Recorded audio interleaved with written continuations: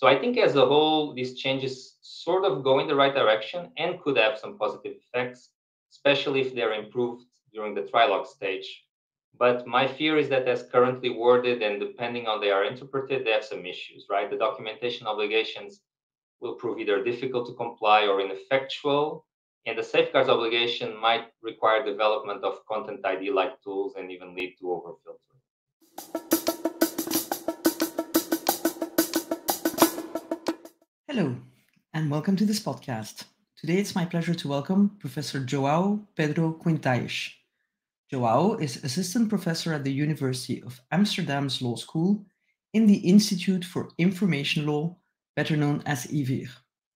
João notably studies how intellectual property law applies to new technologies and the implications of copyright law and its enforcement by algorithms on the rights and freedoms of Internet users, on the remuneration of creators, and on technological development. João is also co-managing editor of the widely read Clure Copyright blog and has published extensively in the area of information law. So, João, I really enjoyed reading your article on generative AI, copyright, and the AI Act, where you look at the latest developments of the EU AI Act and suggest improvements when it comes to the last minute reference to copyright that was added by the European Parliament. So, could you outline in less than 5 minutes what your key findings were? Well, thank you very much for having me. It's a pleasure to be here. So I think perhaps it is important to start by where we were before these last minute additions on the EU copyright law side of things, and then see what the AI Act brings. So on the copyright side, at EU level, we have since 2019 this directive on copyright in the digital single market, which after a number of years has been implemented in all or almost all member states. The directive contains a broad definition of text and data mining, or TDM, that would, in my view, apply to most activities involved in the development of large language models, including web scraping or harvesting and the training of data sets. The directive then sets out two mandatory exceptions for TDM, meaning that member states will have to implement them into national laws. And this is sort of different from the previous exceptions in new copyright law, which for the most part were optional for member states and therefore did not really lead to significant harmonization. We can get into the specifics about these later on.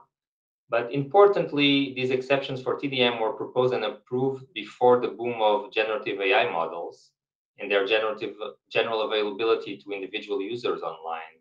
So for a good part of its legislative process, the same is actually true for the AI Act. So as I noted in the blog that you mentioned, with the rapid development and availability of Gen AI models, authors and copyright holders became concerned that these tools are actually built on unauthorized and unremunerated use of their works, while at the same time having a negative impact on their livelihood. And in fact, there are currently a number of lawsuits, mostly outside the EU, in the US and UK, but also one in Germany, on the potential copyright infringement by generative AI tools. Now, so from my perspective, the biggest copyright law question in the EU and in the US actually is whether using these in copyright works to train generative AI models is copyright infringement or is covered by an exception. In Europe, the TDM exceptions mostly, and in the US, the fair use doctrine. Now, in Europe, these concerns made their way to the parliamentary discussions of the AI Act, which is a regulation, not a directive, and which is separate from copyright, and eventually to the compromise text adopted by the parliament. And it's this text that's going to make its way to the trilogue to be negotiated with the council and the commission.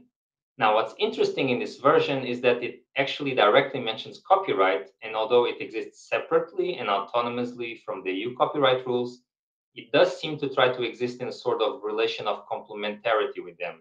Now, what do I mean by this?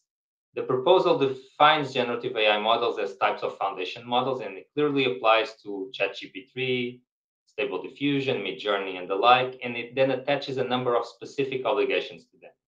So first, they must comply with a number of transparency obligations that are outlined elsewhere in the AI Act, and those relate to human-AI interactions, so not super interesting for us. Second, when training, designing, or developing these models, providers must ensure adequate safeguards against the generation of content that would be in breach of union law. And then there's a bunch of other language. We'll get probably to that later on, but this would also apply to copyright infringing content. And in my view, as I see it, it would likely require some sort of filtering measures at the output level. Third, generative AI providers have to document and make publicly available a sufficiently detailed summary of the use of training data protected under copyright law. So this is an obligation that's aimed at the input or training stage of generative AI models and would in theory help copyright holders to control use of their works as input to these models. So I think as a whole, these changes sort of go in the right direction and could have some positive effects, especially if they're improved during the trilogue stage. But my fear is that as currently worded and depending on they are interpreted, they have some issues, right? The documentation obligations will prove either difficult to comply or ineffectual, and the safeguards obligation might require development of content ID-like tools and even lead to overfiltering. You mentioned the fact that there's transparency obligations in the AI Act. And in the article that I mentioned, you say that it's going to be impossible or extremely difficult to comply with the transparency obligation to document and make publicly available a summary of the use of training data protected under copyright law. So the input part, as you mentioned, and that the devil is in the details. Can you explain how that devil should look like to make it feasible? Well, so my point here really depends on how we interpret this obligation, right? On the one hand, if all that you are requiring from these providers is that they document in a general sense or general manner and make publicly available a summary of the use of training data protected under copyright law, then I don't think this is very useful. So it's not clear what this summary would entail and how it could help copyright holders to have a better understanding of how their materials are used for training purposes, for instance, with the view to check whether the text and data mining question complies with legal requirements and to reserve their rights under, as I'm sure we'll discuss, Article 4 of the directive, eventually leading to possibilities to generate licensing revenue. Having said that, it is arguable that some level of transparency, for instance, at the level of what websites were scraped, and that could help rights holders to ascertain whether such activity complies with the requirement that TDM is made from a lawfully accessible source and other materials. Now, whether this is sufficient or satisfactory is doubtful. Now, on the other hand, and what I mentioned also in the article is that if the obligation to document as the goal of generative AI providers listing all or most of the copyright material that they are including in their training data sets in an itemized manner with clear indication of rights ownership claims and things like that, then I think it's impossible to comply with it, right? The low threshold of originality, the territorial fragmentation of copyright and its ownership, absence of a registration requirement for works, and in general, the poor state of rights ownership metadata kind of demonstrate this impossibility. So in the article, my suggestion is that legislators clarify the meaning and the scope of this obligation. And one approach I see would be to reconsider the provision in light of what's its policy aim, which in my mind at least appears to include a desire to help rights holders and artists and individual creators to exercise and possibly exploit commercially their rights over materials that are used during the training stage. If that is the case, then I think the provision should rather focus more on improving access to data sets, incentivizing cooperation between providers and rights holders, and possibly standardization of the reservation of rights or opt-outs, which rights holders are entitled to under the directive. So you actually mentioned two things I wanted to talk about, which is on the one hand the text and data mining provisions in the Copyright and the Digital Single Market Directive. There's an Article 3 that is applies to TDM for scientific research purposes. Not really going to talk about that one in the context of Gen AI. But then there's Article 4, which covers commercial uses and which has an opt-out for rights holders who do not wish to have their works mined. So can you explain how you connect this opt-out and this text and data mining for commercial users, how you connect it with the AI Act, and what your views are on the different schools of thoughts that you mention in your blog post with, for example, Cory Doctorow, the science fiction writer and activist who recently co-authored Choke Point Capitalism and has warned about the risk of a market concentration and the exploitation of creators if AI is not dealt with in an appropriate way. Indeed, as I mentioned, the directive contains these two TDM exceptions in Articles 3 and 4. Less important, as you also mentioned, Article 3 provides an exception for acts of TDM for the purposes of scientific research by research organizations and cultural heritage institutions, and regarding works that they have lawful access to, and a number of additional conditions. More importantly, for our purposes, is Article 4 that sets forth an exception for reproductions and extractions of lawfully accessed works and subject matter for the purposes of TDM. So this is different from Article 3, which is limited to scientific research purposes by certain entities. Now, this is the way it's generally accepted within the legal community of commentators, at least, is that if you carry out TDM activities under Article 4, such activities may be for commercial purposes or in the commercial context. So I think this would be the exception that would likely cover, if at all, the training activities for the development of generative AI tools currently on the market. So ChatGPT, Stable Diffusion, Midjourney, etc. However, you still have to comply with the remaining requirements of Article 4, including lawful access, possibility of reservation by rights holders, and then there's some general requirements about contractual derogation, the three-step test, and the protection of technological protection measures. Overall, these conditions are more burdensome than those that apply for TDM for scientific purposes, which makes sense. Now, one condition before we go to the opt-out that has not received much attention is related to this lawful access requirement.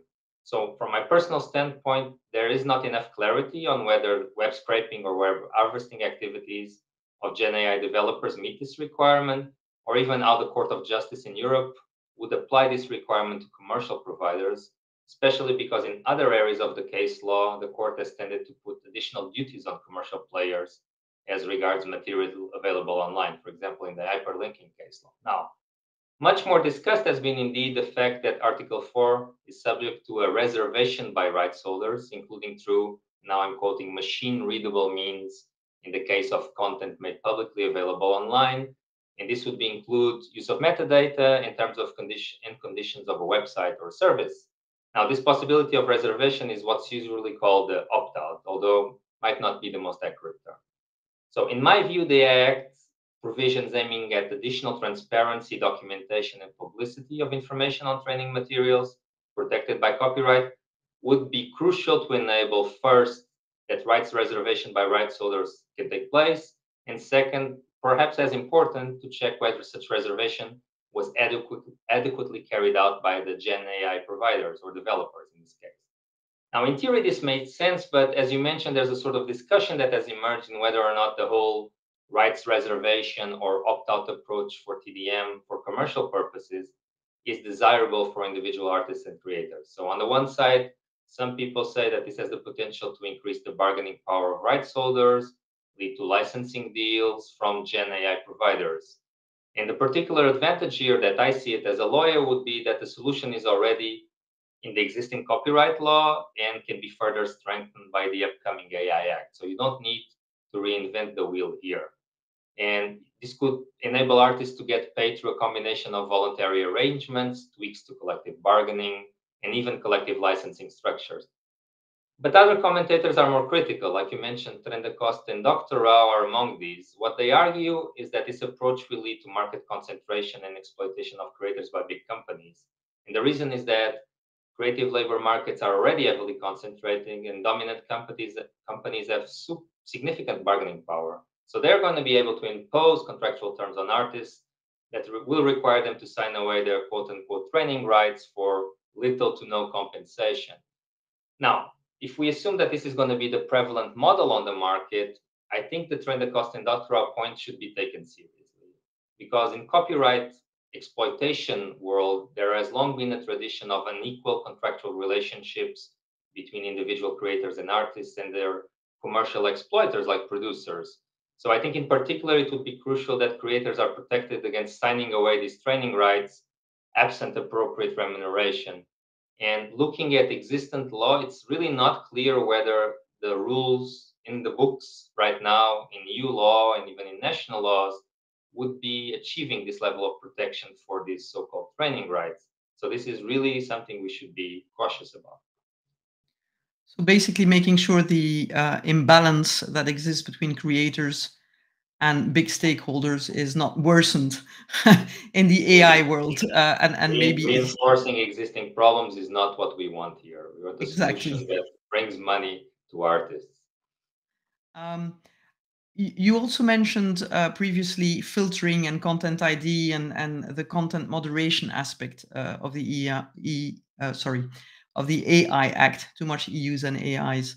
And in the blog post, you refer to the safeguards included in the copyright directives, Article 17, which covers the fact that online content sharing service providers, such as the YouTubes and Facebooks of this world, need to include safeguards when removing copyright infringing works and must respect the rights of users to benefit from copyright exceptions, such as quotation, criticism, review, use of the for the purpose of parody or pastiche, but also more generally users' fundamental rights to freedom of speech, for example.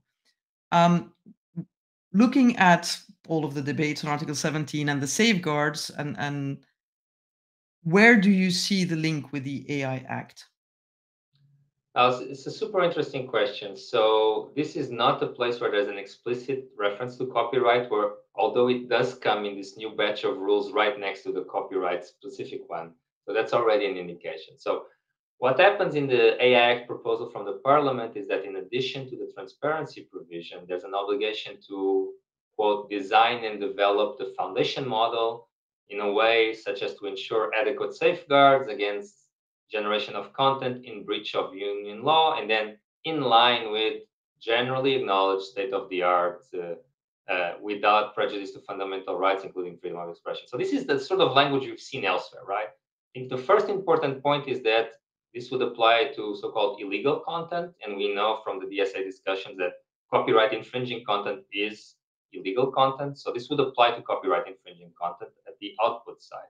So the problem with a lot of these Gen AI models is that it is possible that certain AI generated output would infringe the rights of creators of works used during the training of the model, right?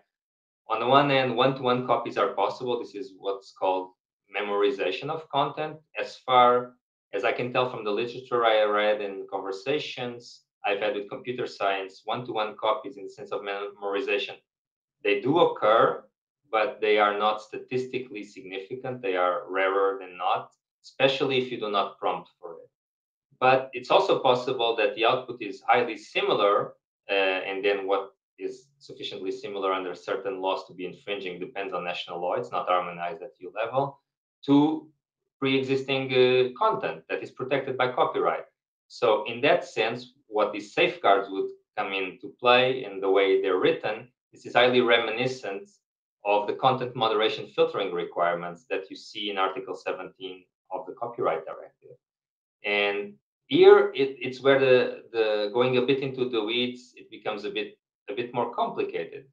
Why? Because all of this discussion on copyright content moderation and filters, we've had it already, or we've been having it with case law from the Court of Justice on exactly what types of systems and what type of permissible filtering should be in place so as not to lead to overblocking and in that way preserve the freedom of expression of users.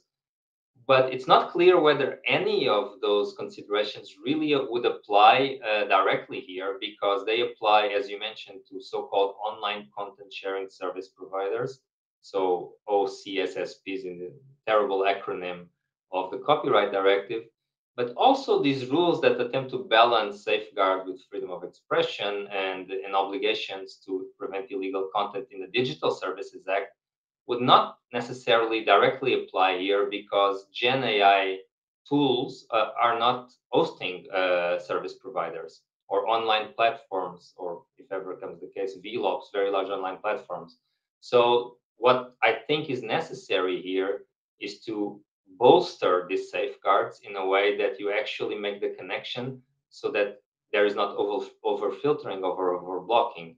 And the problem, I would say, from a freedom of expression perspective, is that it's very easy, and you see it already in the copyright discussions, the tendency to propose blunt tools like keyword filtering at the prompt stage, or really strong matching filtering at the actual output stage that would prevent things like make me an image in the style of X. Well, mostly styles are not protected by copyright, and many of similar outputs would be protected as, I would call them, let's call them transformative content, but covered by these exceptions that you mentioned that are according to the Court of Justice based on freedom of expression.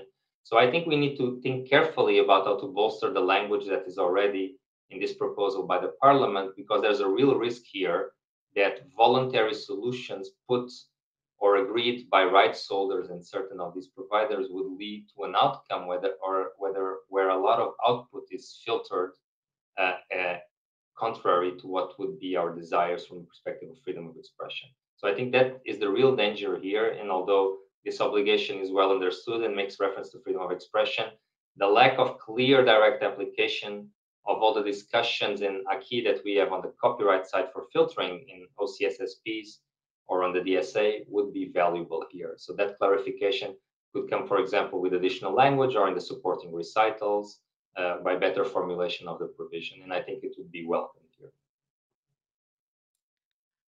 Thank you, Joao. If I summarize really briefly the very complex elements that you raised, at the input level, we need to make sure that obligations are meaningful and can be complied with, and also that creators don't get a worse deal than what they have today coming out of it. At the output level, I would summarize it by saying we don't want artificial intelligence to be controlled by non-intelligent filters that basically block the freedom of speech of people and overblock as some filters tend to do.